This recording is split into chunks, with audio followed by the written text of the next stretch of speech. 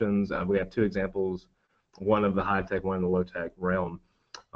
Ways, again, that you can collect user feedback from your library users, and we think that this applies whether you're academic, special, public, even school libraries. So without further ado, let me get into a little bit, well, give you a background of what we're going to talk about, or our agenda specifically. We want to start by giving you all a little bit of background information about our institution specifically as an academic library, a smaller academic library. We serve around 6,000 full-time students, I think, and Karen will get into that in just a minute, so I don't want to steal Karen's thunder. But then we'll talk a little bit about the importance generally of surveying your library users. Most of you probably already know that it's important, but just in case you want to run down some of the pros of surveying your users. And then we're going to talk a little bit about the process itself, the process we used for both the high-tech and low-tech options for surveying your library users. And then we'll get into kind of the nuts and bolts of things, beginning with a rundown of the high-tech option, as we call it, really the Google Forms survey, which is totally free. And then also the lower-tech option, the whiteboard survey. And then we'll discuss, lastly, some of the results, which we found very interesting, and hopefully you all will be too. So with that said, I'm going to turn it over to my colleague Karen, and she's going to get into the background information. Well, I have to figure out how to use the, oh, okay, very low tech. Well, I want to, as I say, we'll give you a little bit of background on UT Martin. We are not a huge institution. We have, although it says we're serving 7,000, I think our FTE is probably around 6,000, a little over 6,000. We also have 5 satellite campuses, and I don't know whether I don't think I can use the pointer on this, but basically our institution serves the West Tennessee area. We have a lot of first-generation students coming to UT Martin, so I think we serve a unique population. Additionally, we have 5 satellite campuses located, probably within an hour, hour and a half of us.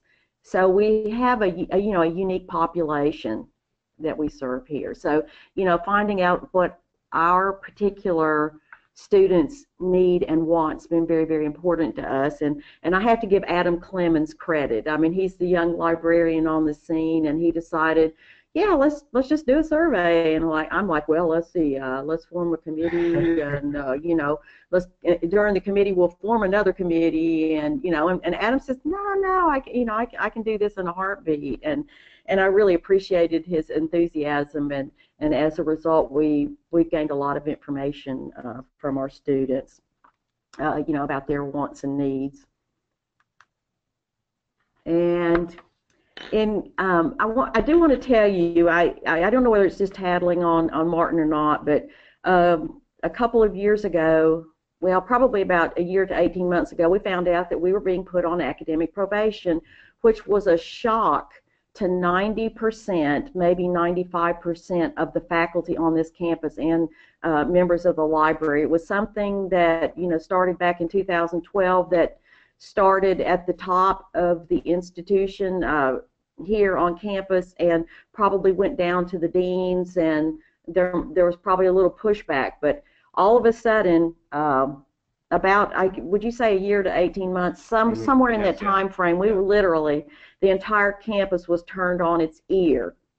SACS does an evaluation of your campus, and they evaluate you on somewhere around 100 different things, and we were only delinquent in 5 areas, and mostly it was assessment that we were doing good things, but we were not assessing what we were doing. So we have been in a full-on assessment mode. It's really, yeah, we're in full-on assessment mode, and honestly, because it's just a different way of looking at everything. We now look at things differently, as we've been establishing a culture of assessment all across campus. It's been a wonderful thing for the entire university. We no longer count resources.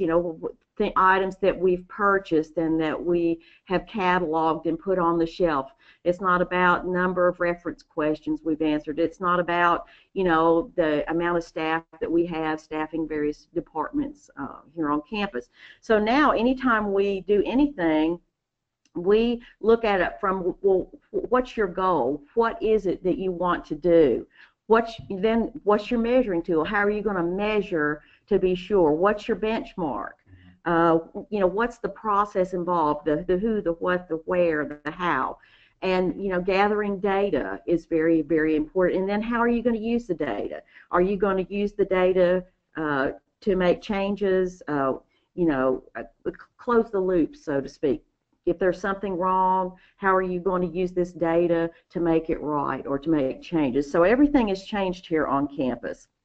So we started out, as Adam says, he decided he was going to do a Google Forms. Yeah, I'm sorry, I'm just not that familiar with. Well, I mean, I am now, but anyway, it was Adam just put it together very quickly, and we've used it. I mean, we had anecdotal evidence, of things that we thought students needed and things that we thought students wanted. But we now, because of these 2 surveys that we've done, actually have some real evidence behind it. So, well, I'm sorry. I guess I'm just used to somebody turning the pages for me.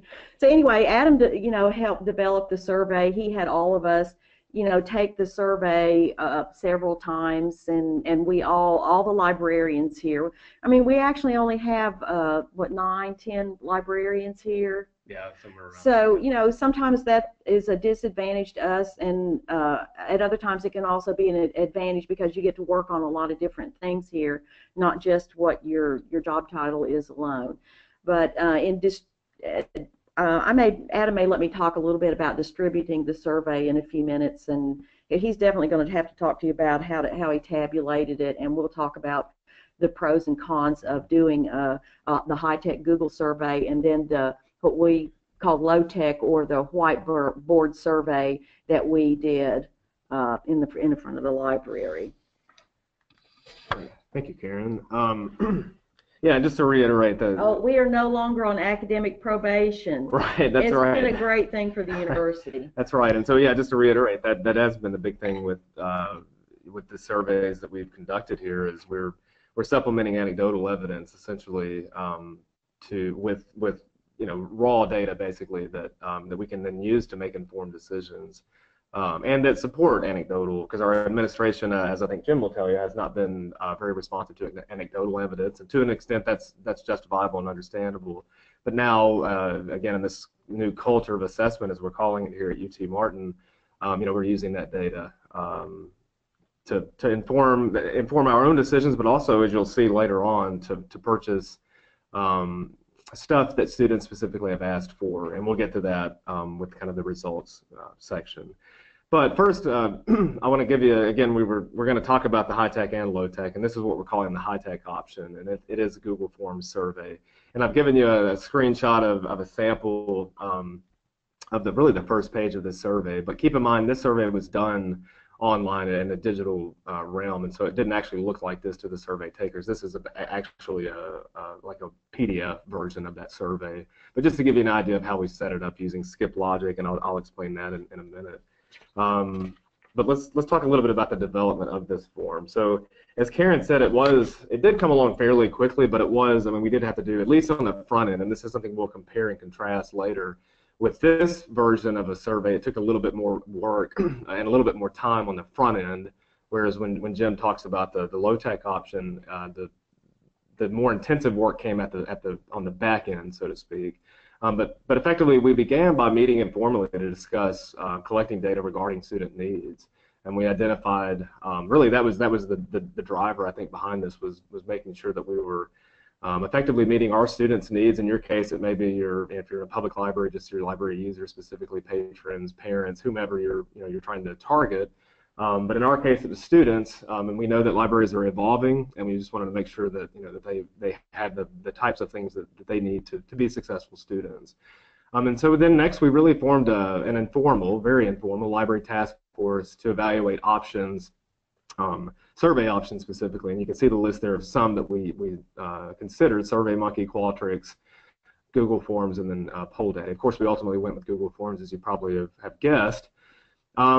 And then effectively, the last step for this development phase was to develop questions for the survey itself. And that did, I think Jim and Karen would agree, that was probably maybe the most time consuming, is to establish the types of questions that we wanted to ask, because we had to keep in mind, again, what were we wanting to achieve with this survey specifically. And then distribution. In this case, because this is an online survey, we did a lot of online promoting and distribution. We promoted this survey on social media. We sent it out to, we all have liaison, or departments that we serve as liaisons to. And so we made sure that we sent it out to our various departments and requested that they send it out send the link out, the survey to the link, or share the survey to the link with 2 of their upper level, or 1 upper level, 1 lower level, 1 upper level, 1 lower level class. Again, trying to get a great or a nice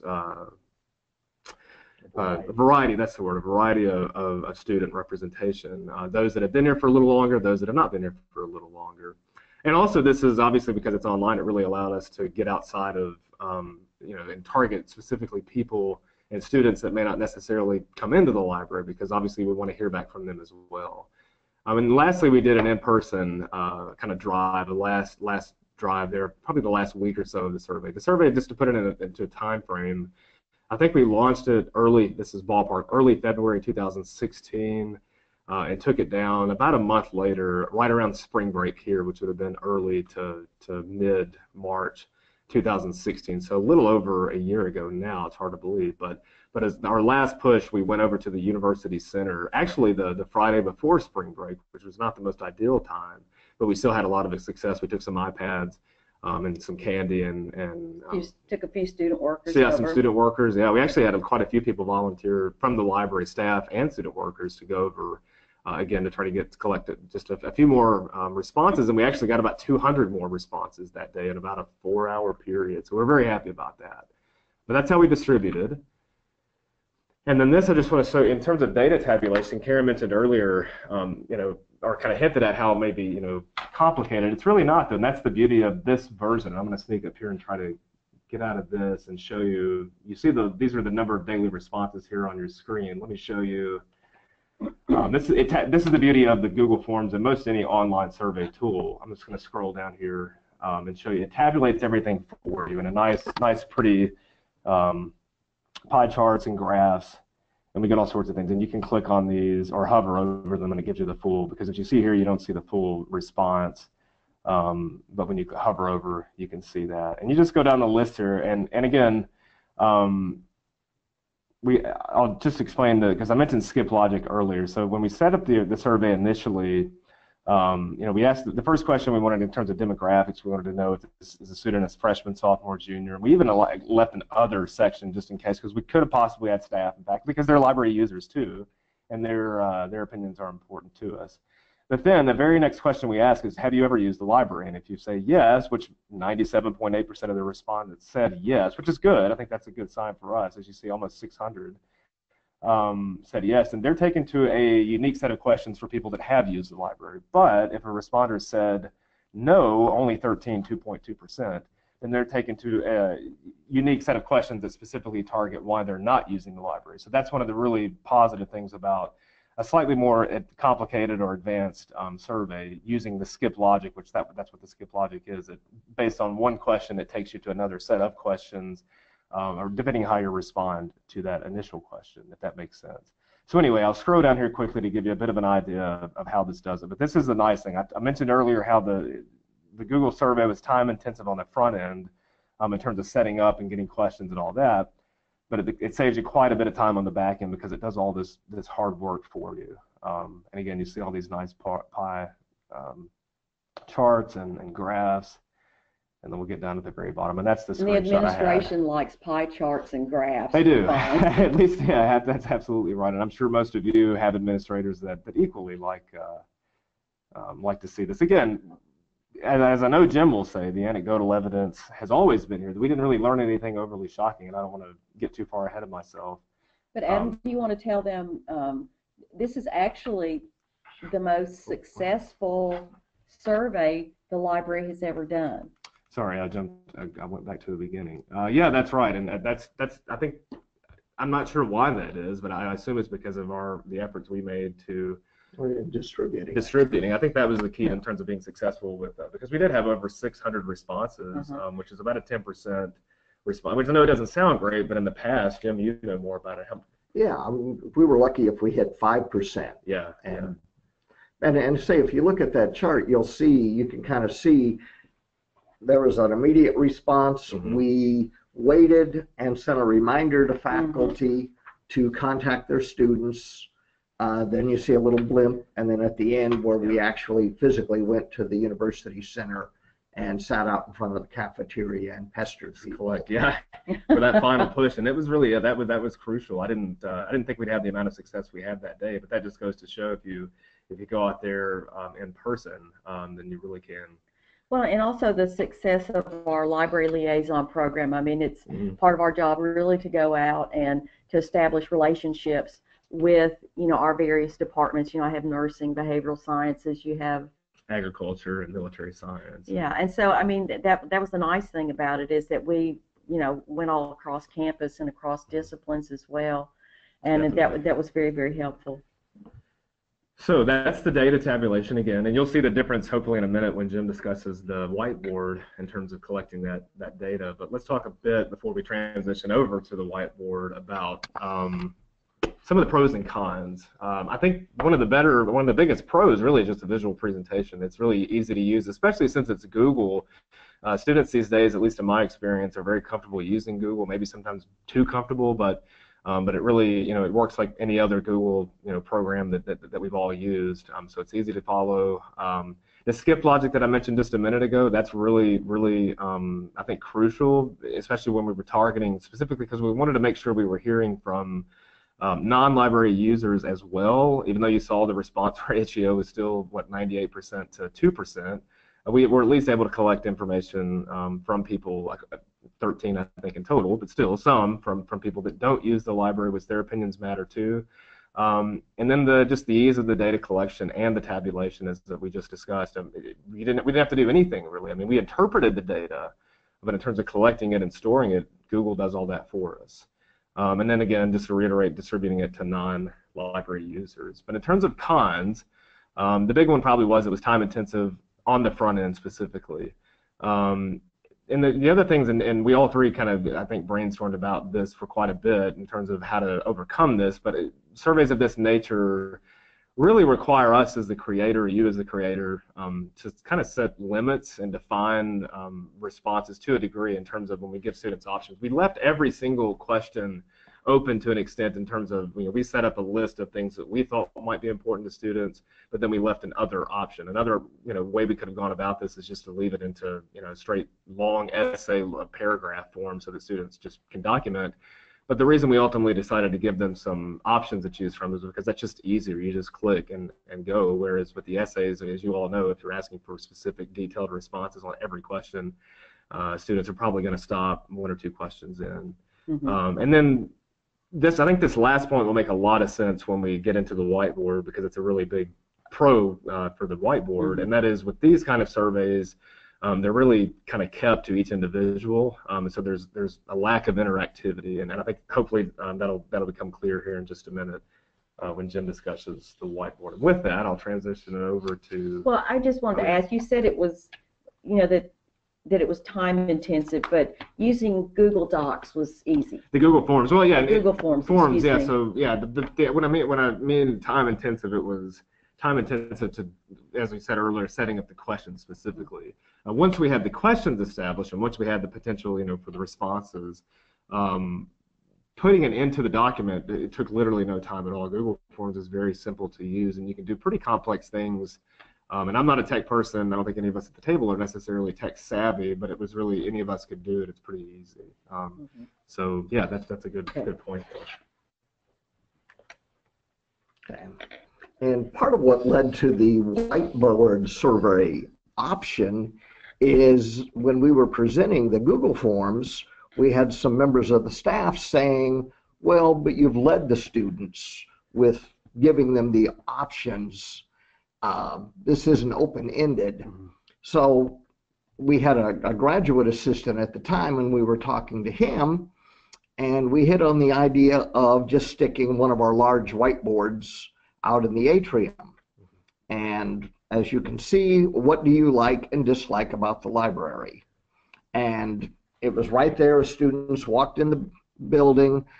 And one of the things Adams touched on is it was interesting because students would walk in and they'd see another student writing. And they would stop and oftentimes either respond directly to that student. And I'm not sure if you can, how well you can see the example, but oftentimes somebody would write the library's too hot. And then you'd see other people agreeing and saying, yes, it is. But then you'd also see somebody write, but it's also too cold sometimes. Or too cold. Yeah.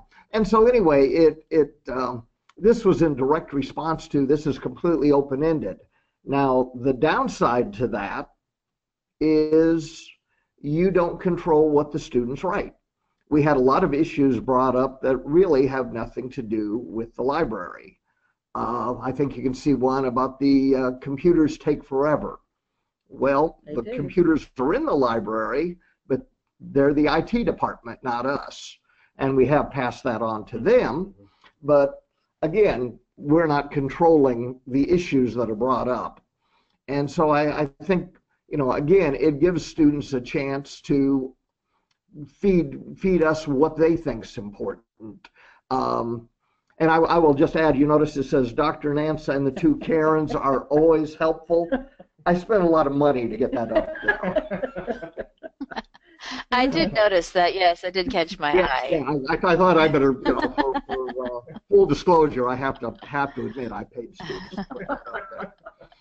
But anyway, if you look here, again, this was kind of informal discussion just at the reference desk and how to respond to the lack of student input on our original survey. We agreed on the whiteboard survey. We established the one open-ended question.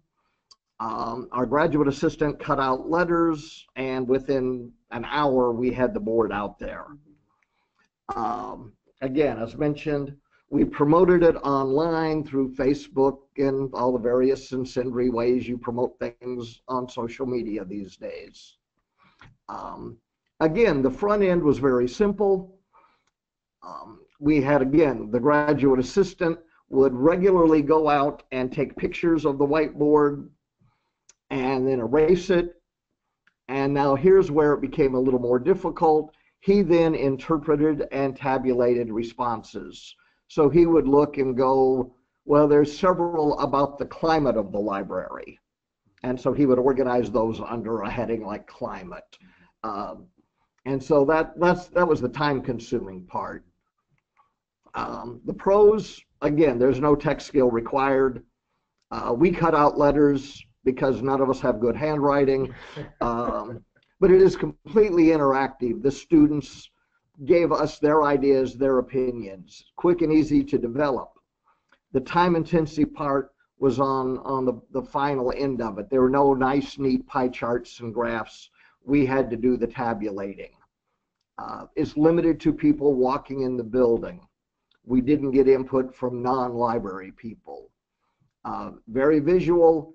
Issues brought up aren't always related to the library. And, you know, we had students, faculty, non-university borrowers, anybody that walked in the building could stop and write. I think in one case we had somebody write something that was considered obscene or off color or whatever, but that was quickly solved with an eraser. So again, not real difficult. Right. And then I'm not sure who does this part of it. It's you. Oh, it's me. Let me have the theme. Yeah, I went ahead one, I think. Okay. Yeah, there we go.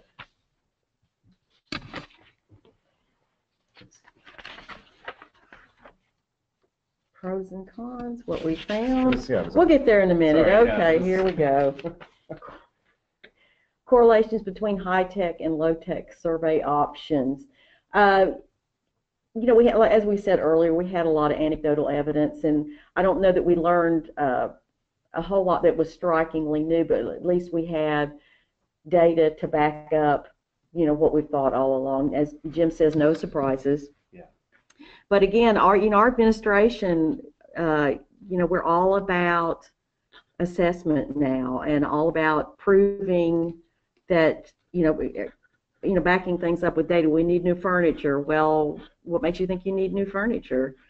Well, other than the fact that the plethor's coming off of the sofa, you know, or you know, we need more furniture, whatever. We actually did get $30,000 for furniture as a result of some of this too. So they really do like it. And one of the things I wanted to talk about, you know, I always thought Qualtrics was the way to go with this. And, you know, a lot of the bigger universities probably have Qualtrics, you know, can afford to pay for Qualtrics, but I actually went in and looked at some of the pricing myself. And for Qualtrics, you can spend almost $10,000 getting a survey out to students. There's an annual fee of $1,000. There's a registration fee of $3,200, and there are hefty fees for any type of customized analysis that you want to do. So I don't really have a figure for that. But also, you know, LibQual provides live, you know, training seminars and whatnot and if you do that from, you know, a couple of people working in your library, it can, you know, be $1,200. Consultation fees, $2,400. Analysis of results. If you have your normal Qualtrics survey, it's a certain amount of money. But if you want any institution-specific questions that you want to gather data on the Qualtrics survey, that's an additional $1,600. And not only that, but you really need somebody in your library that knows how to work with some you know, specific software to tabulate all this data. So, you know, I figured that was at about $10,000 to do a Qualtrics survey. And I don't know about your university, but, you know, we're doing an awful lot of talking about budget. And the library's taken a couple of hits recently when it came to budget. So I don't know that we'll be doing a Qualtrics survey, although I'm not really disqualifying the value of the LibQual Plus surveys. I'm sure they're very good, but I also went in and looked, and they say there are only like 22 questions, but once you really get in there are 3 questions within each question, and so and a lot of times in the LibQual surveys, it's a very, very lengthy survey, and not everybody hangs around to finish the entire survey. So, you know, we did a little bit of background information gathering. The University of Washington and the University of Virginia have been doing this since the early 90s, 92 and 93, and continue to do this. So I thought, well, you know, we can do this too. So if you want to do a little reading, University of Washington and the University of Virginia have been doing this for a very long time and continue to do it over time. And it's a good way to sort of track, you know, what's going on with your users. But anyway, moving right along. I just had to talk about Qualtrics. I do have a question, actually. Yeah, Yes. that you mentioned cost as a question I had. Did you? I don't know if you mentioned this. Did you have any sort of budget for this? I know you said, you know, Adam said, "Hey, let's do a survey," but was there? No. You know, because I know some of the things you mentioned earlier as options, SurveyMonkey and other ones. I know some of them do have cost. And were you allotted anything, or you just had to? No, we weren't in any kind of formal, you know, capacity or manner. I don't know. I can't say for sure if we had gone with another option, if we had asked for the money. I don't know if that would have been an option, but we all kind of, you know, we like Google Forms quite a bit. And I mean, I took a 30-minute workshop that really could have taken 10 minutes to learn how to use it. It really is that simple to use. They are really slick and easy, yeah. They are, absolutely, yeah. And I will throw out a phrase that we all love to hear. gee, can't you do more with less? I think I've heard that before, yeah. And so here we provided a couple of different forms of survey and input with a total cost of, if you factor in our time, our student worker time, still a few $100s, Yeah. I would guess, for both. Yeah. But we didn't have to approach, Yeah. our director and ask for any money at Yeah. all. And I will also say administrators never factor in our time or cost. No. That doesn't seem to be Not generally. yeah. Okay. Well, I do want to show you, these are some of the results that we got back about other services that students would like to see the library offer. And you can see board games, board game night, projectors, GoPros, more DVDs, although we have a ton.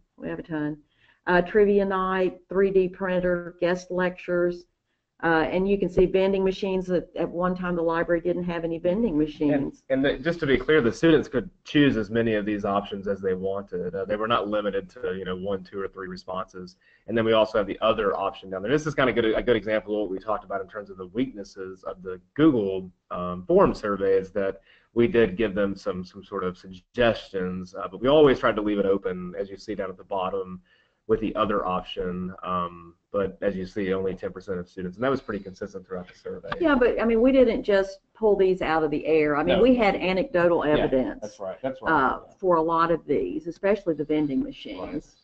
So you can see more charging stations. Oh my goodness, yes. But as a result of that, as you can see, these are just some of the images of the things that we purchased.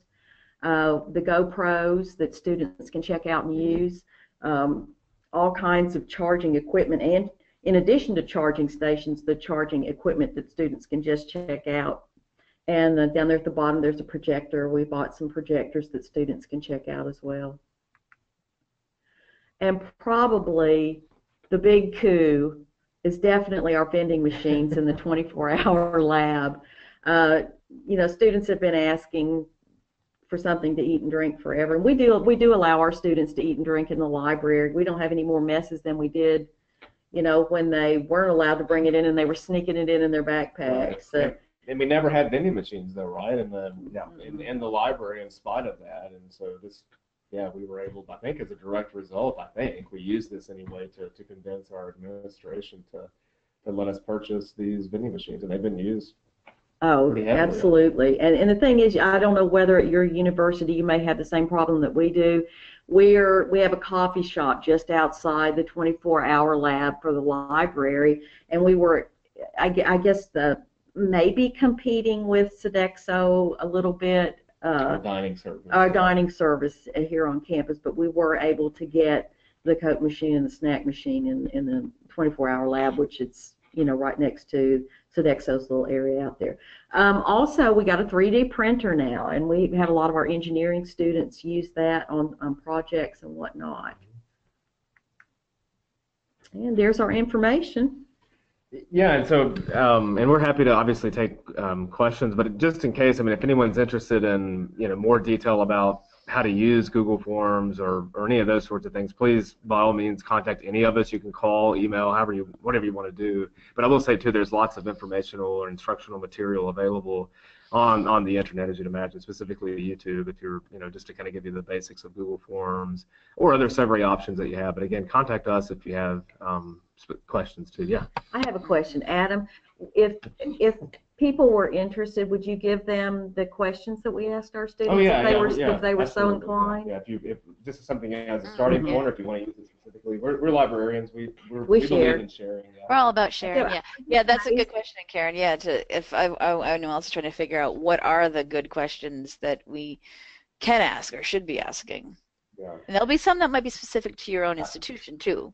But I was going to say, I think it just depends on, because again, the questions we ask for the most part, the right questions for us. I wouldn't say that conclusively, but I think we asked the best questions that, again, because we had a specific sort of target and goal in mind, and then based on what we were trying to achieve with the surveys, that obviously then kind of dictates and defines what are the best questions. So yeah, we'd be happy to share ours because you guys may be having some of the same well, some of the same goals, I guess, that we have, and so, but it also obviously varies from institution to institution. Absolutely, that's correct. The one thing,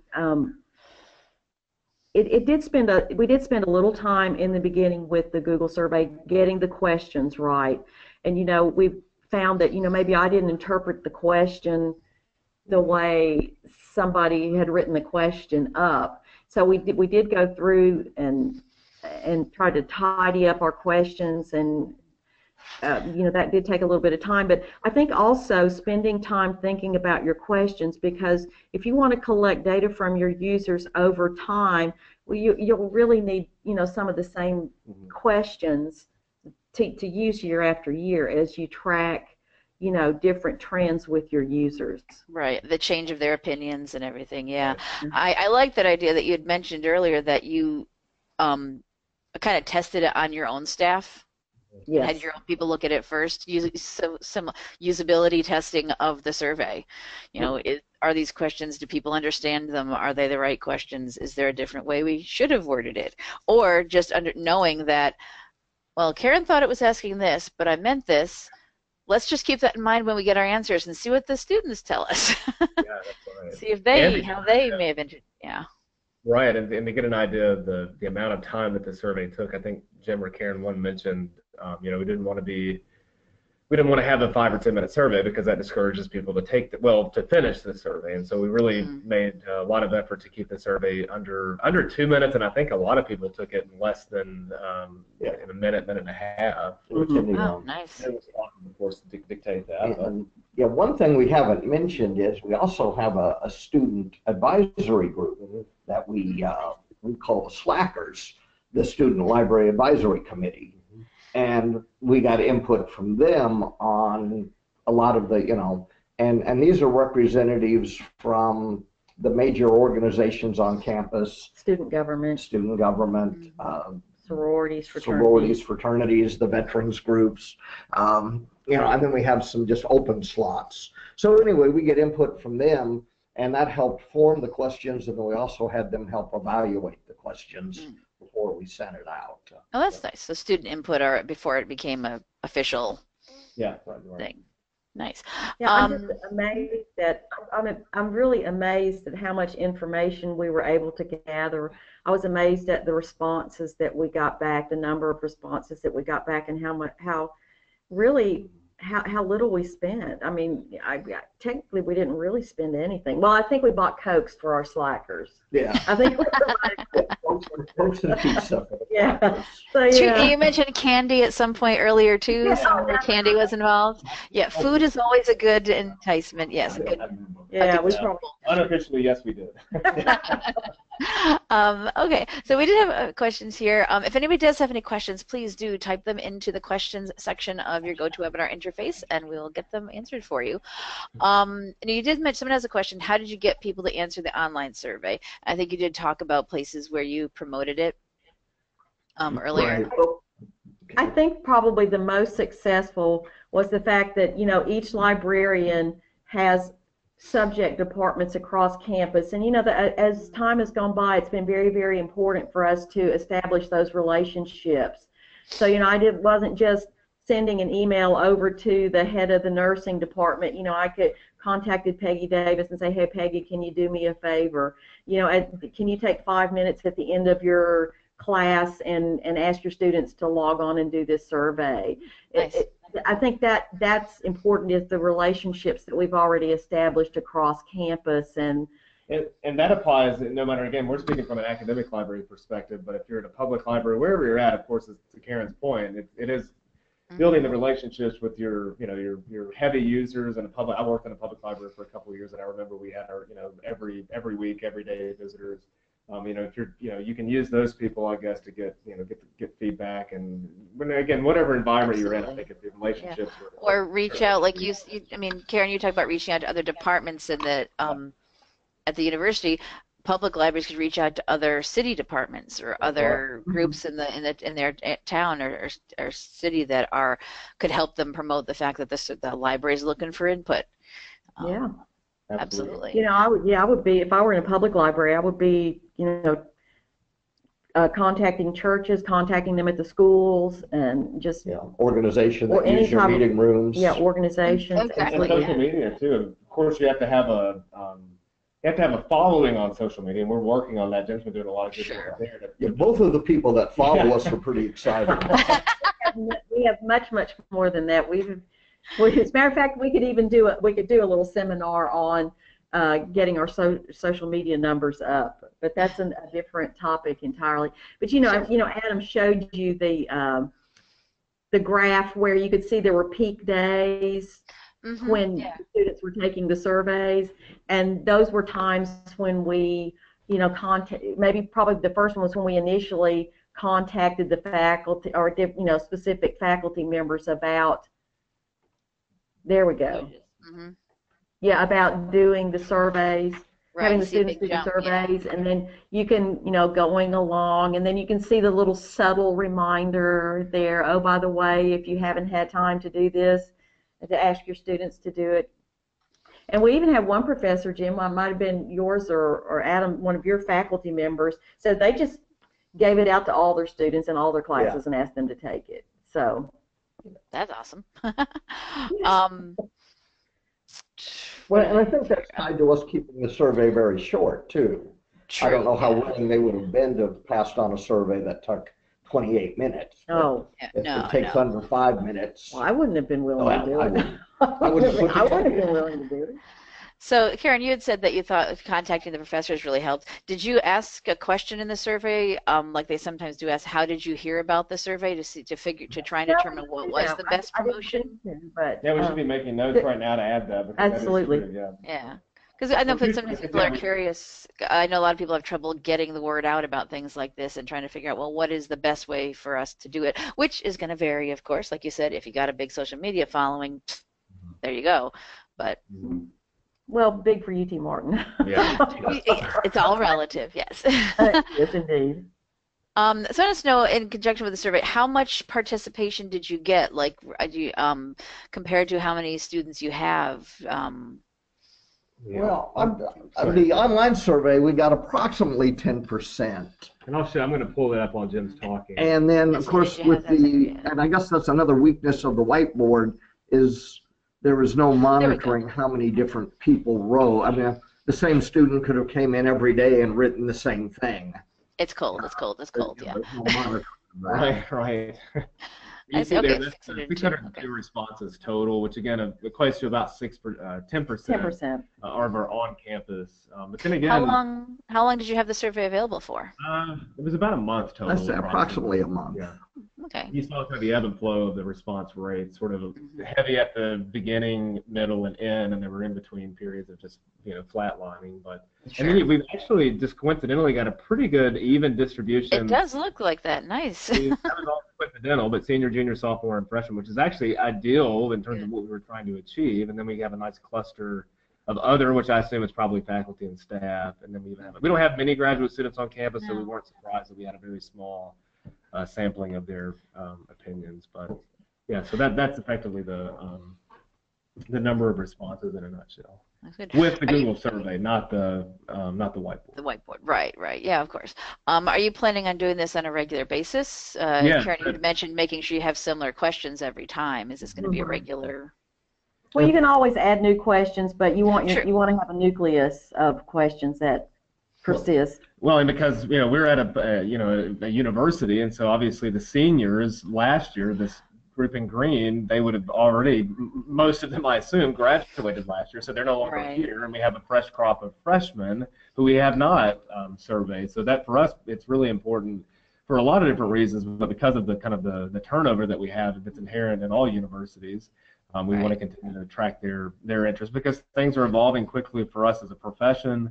But every student that comes in may have different and unique needs, and we need to be able to hopefully meet as many of those needs as we can. Well, I was going to say, the other thing I like about the Google survey is it is easy, and I have the idea, we haven't done it yet, but we probably will get to it, is having specialized surveys for either specific majors, specific disciplines. We could survey all of the off-campus students or as students enrolled at just a specific center. So it's easy to earmark who you want to get input from. Now, again, what kind of response rates we'll get when we do that, I can't say. But to me, that seems like, like we get a lot of usage from our international students. We probably should do a survey aimed just at our international students and find out what we're doing right for them and what things are they looking for that we're not providing. Right, because every group's going to have different needs. And that's got to be a survey. I'm sorry. I said it's because every group's going to have different needs, Yeah. Right. Yeah, and as time changes, we have, different demographics of international students coming. I don't know whether it's the economy or what. Yeah. But right now we have a lot of Middle Eastern students right now, and in the past we have had a lot of Japanese students Asians, and Asian. So that changes. So it's a good idea for us really to do that with our international students. Find out what their needs are. I mean, we have talked to our international students, and we've actually gotten some magazines in their language so they can check up on soccer. Of course, yes. Question about the survey itself. Then I've got another one I'm going to go back to also. Looking at actually these two questions here that you can see just at the bottom of the second one there, someone is asking, did you correspond the answers to the status of the students? For example, do you know that most of those who have never been in the library were freshmen, or was it other, like somewhere down the line, was there, right, what their status was compared to what their answer was? That's a very good question. I'm trying to think if I'm going to be able to show. That's an analysis type thing, yeah. Yeah, there is a way, because this is kind of just a summary page, but with all of these Google surveys, if you don't mind, I'm going to go back and just see if I can do this. So I have no idea what's going to happen here. But basically, you can pull out it's a Google, I don't know what Google calls their Excel form, but it's the Excel spreadsheet, and you get line by line each response. So you could pull any of those numbers out, and I'll see. You can do all sorts of data manipulation with that, yeah. Absolutely, yes. I was going to say the answer to your question is yes. And I'm gonna try to show you though, like, if you don't mind me. I may be really close to the camera now too, so. No, you're good. Just a second, because I would like to show you that, because that is a good question. We've told Adam more than once he has a face for podcast. Yeah. I was just going to say he had a big head. Well. Well, you look at our view; it's a smaller little camera view off to the side. Good. Doesn't look nearly as big as you might think. I'll try to way back. Forms. Yeah, there's the forms. I'll pull this up if you want to. If there are more questions, we can get to while I'm pulling this up. Sure. Yeah. Someone wants to know, actually, since you're actually going into Google Forms, this is actually a related question. Does Google Forms, this is about creating the survey itself, does Google Forms guide you through building the skip logic questions, or does the person design the survey link them? Yeah, we can. I don't want to take up too much time showing, but I'll just, since I'm already here, I'll go. This is how you would begin a form. And again, there's plenty of videos out there. Basically, this is what it looks like, bare bones. And in this case, if we ask this question, whatever the question is, and I believe it's, and you can, check whatever type of format you want, multiple choices, and this is a short answer paragraph. You choose all those things, and then, based on the response here, I don't know if it's going to work because we don't have anything else. Let's see if I duplicate. Let's see. I'll put something in here just to, because typically once you do this, add other, you can go through and add, and there's, well, I don't see it showing up now, but you're supposed to be able to drop down and skip to question whatever. But basically, yeah, to answer the question, you do it. It does guide you through to an extent, but you're basically in full control here, and you create the questions. And then, for example, in this case, if we say, do you use the library, yes or no, and on our form, let me go back to our form specifically. I think that may be easier because it's not cooperating now. Sure. And I'll show you, basically achieve two things, hopefully, with this. Let's see, library usage. And then on the inside of the form, this is what it looks like on our end. And so this is that's really, I don't have a mouse here, so this is hard for me to navigate. But what I was talking about earlier, so this is a good example here. So, have you ever used the library? This is question number 2. I did this myself. Go to section number 8 if you say yes, and section number 2 if you say no. So these are those unique questions that a person that says yes is not going to see any of these questions. These are all targeted to people that don't use the library. And then we get down to section 8, which should be this next one here. This is where someone that says yes, this is where their survey starts. Sorry, I meant to stop, but it's just catching up. But that's fine. to I see. answer, So yeah, to and answer it the looks like there's question. a little pull down next to it that you can then choose which section they need to jump to, or you want them to jump to, and you can That's choose absolutely, all yep, that. that's right. Nice. And what is there another question? I know it was coming to show this and this earlier, and now I don't remember the original question. Well, it was about the stat, basically the evaluation, the analysis of it, corresponding Oh the yeah, yeah. answers.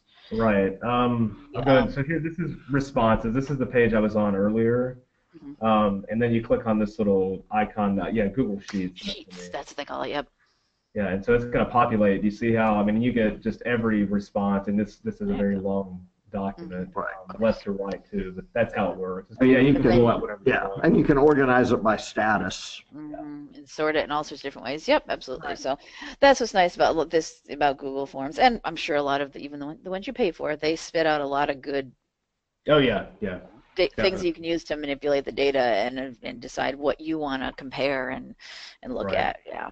And while I'm just really quickly, I'll show you what it looks like. You can do a preview, and I'll show you how because I did section. Oh well, I can't show you. Never mind.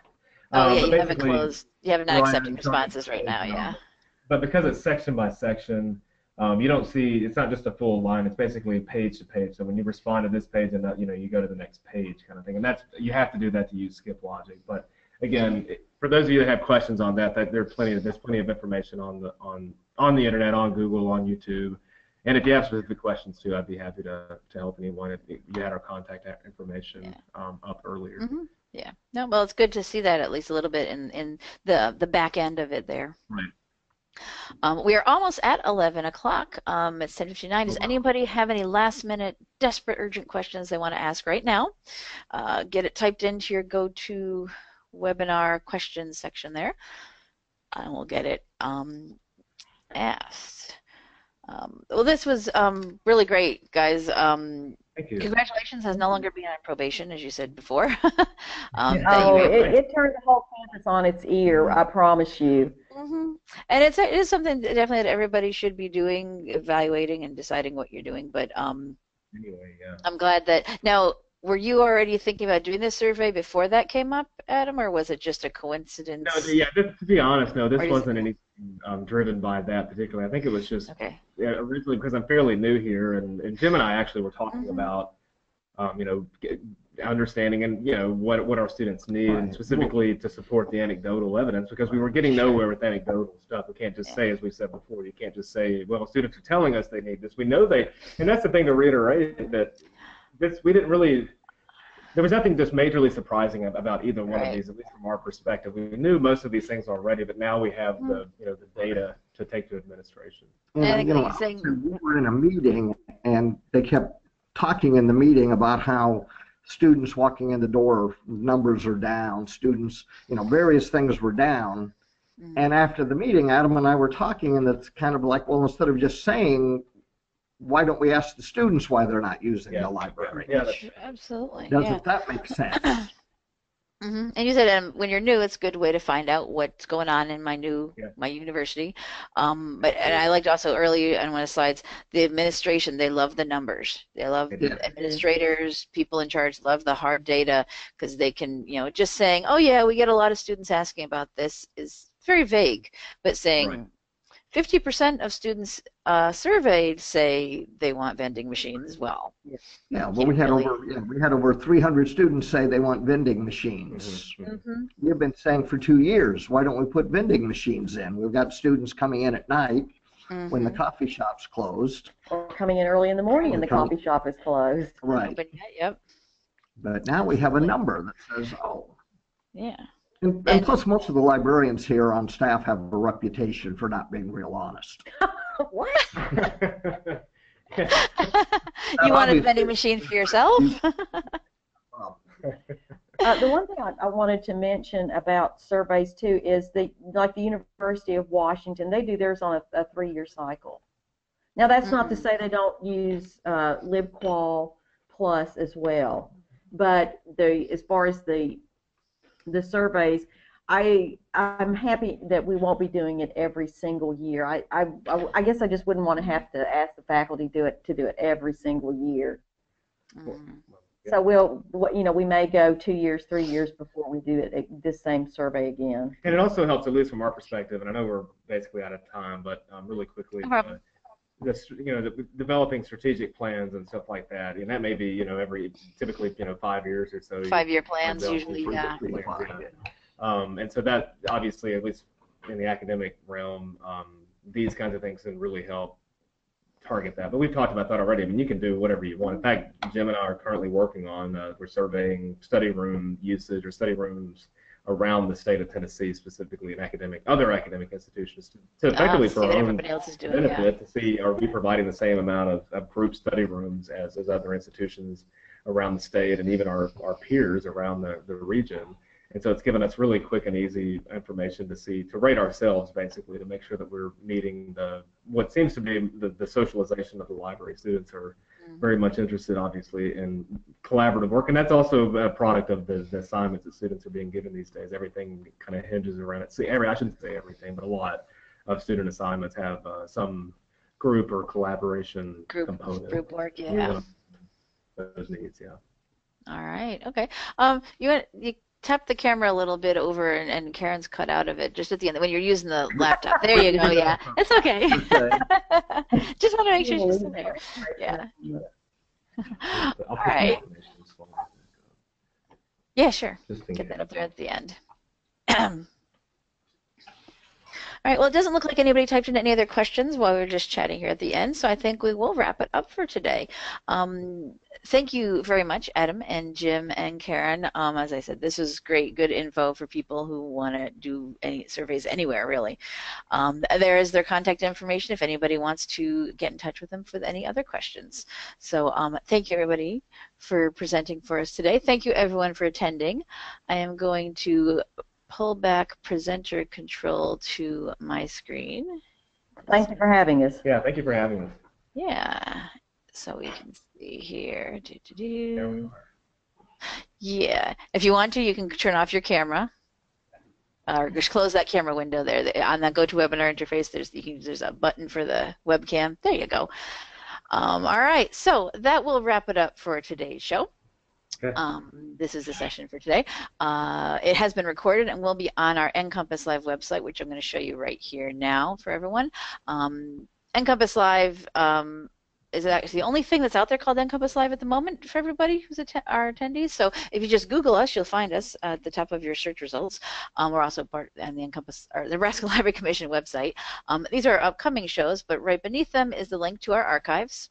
And this is last week's show. This is where the same one from today will be posted here. We'll have the recording, the slides. Adam, if you can send those to me when you get a chance. Yeah. We'll post them here. And I have been collecting links in our Delicious account. The Library Commission here, we use Delicious to collect websites. So I've got the survey and the different software things that they had mentioned, along with Google Forms, all linked here, so you'll be able to access those all afterwards. When this is all done in processing, I will email everyone who attended and registered for today's show. Sometime this afternoon, look for it. Depends on how quickly YouTube cooperates with my uploading. And I'll let you know when the recording's ready. So that will wrap up for today's show. I hope you join us next week when our topic is UNL Extension, the Learning Child Co-Parenting for Successful Kids.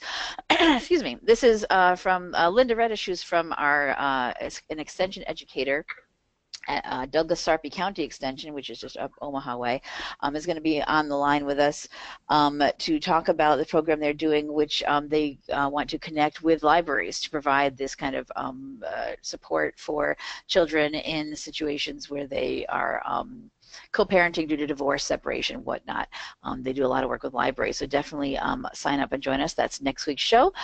Please do sign up for that one if you're interested in any of our other topics coming up here. These are our May shows. I've got other ones I'm working on. Yes, the 10th is not in here yet. I'm getting that one finalized. Just keep an eye on our website here, and you'll see all the new ones coming up. NCompass Live is also on Facebook. We do have a Facebook page, which I have over here. So if you are big on Facebook, give us a like. I post about our shows. Here's my reminder for this morning, saying log in now on the fly for today's show. Also, our recordings are on here. I most posted about last week's recording being available. So if you are big on Facebook, as I said, give us a like and keep up with us over there. than that wraps it up for this morning's show. Thank you very much for attending, and we'll see you next time on NCompass Live. Bye-bye.